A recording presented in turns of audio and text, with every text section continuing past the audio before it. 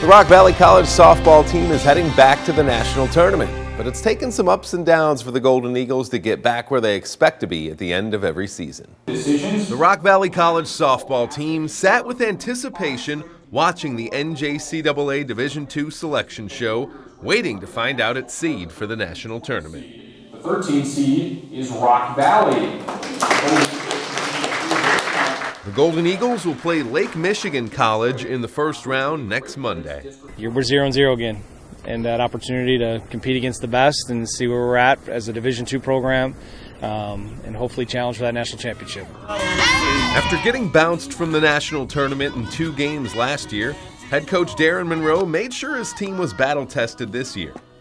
RVC started the season 3-10, taking some lumps against bigger competition, but they found their way in the later stages of the season. Our coach always says adversity sets the table for a greater comeback, and I think that's true. And, you know, day by day, we just came out here and we kept practicing, and it's worked out.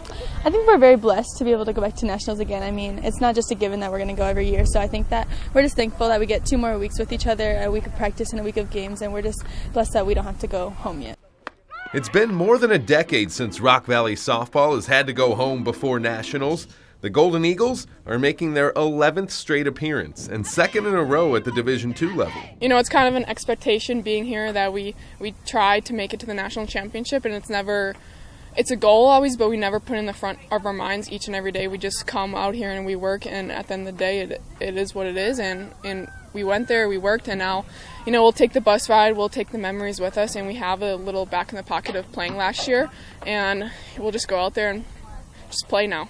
And they'll try to show why Rock Valley is the home of champions.